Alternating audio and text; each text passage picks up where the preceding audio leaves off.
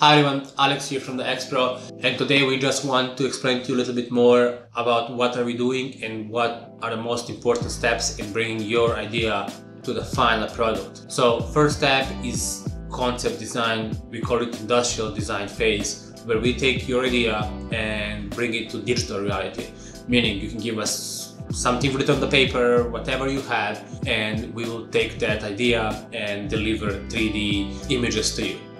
Usually we go to a couple of iterations, but most of the time it's 2 to 3 iterations. After that we have an engineering stage in this case, because you can have only mechanical or mechanical and electrical, depends of your product. Most of the time when we have both stuff, mechanical and electrical, those both phases in the stage 2 are done at the same time.